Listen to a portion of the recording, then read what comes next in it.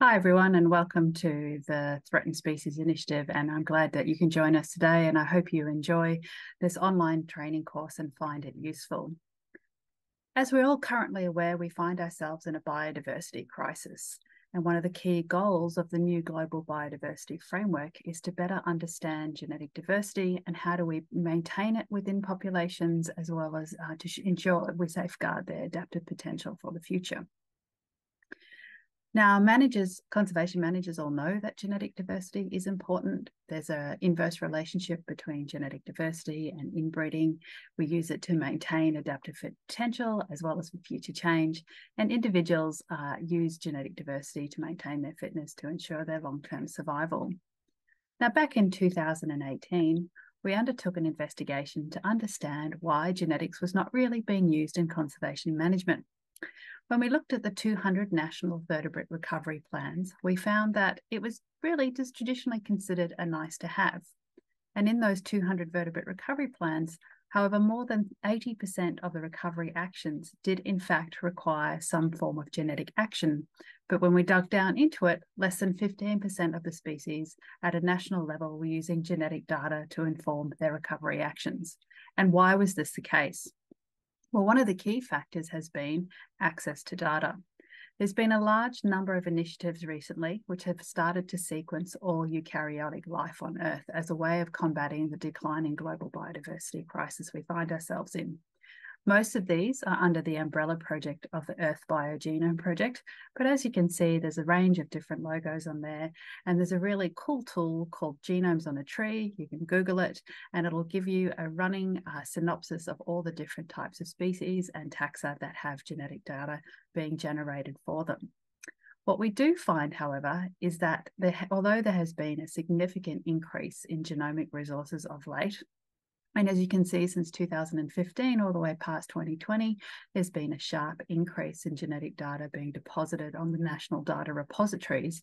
We do find that it's very unequal amount of data that's being generated and an unequal increase in resources.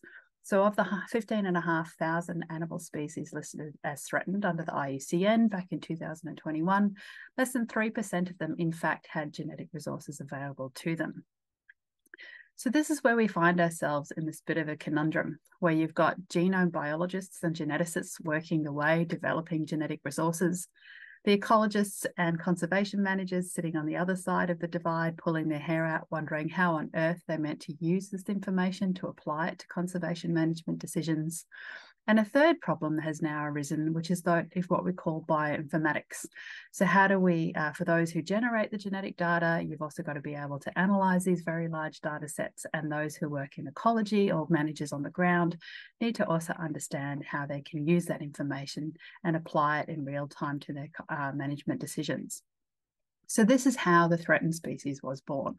So what is the Threatened Species Initiative? Well, the Threatened Species Initiative is a joint project between the University of Sydney, the West Australian Government at DBCA with Kim Otterwell, Peter Latch at the Department of Environment, and Bioplatforms Australia. And it's about developing genomic resources for Australia's threatened species.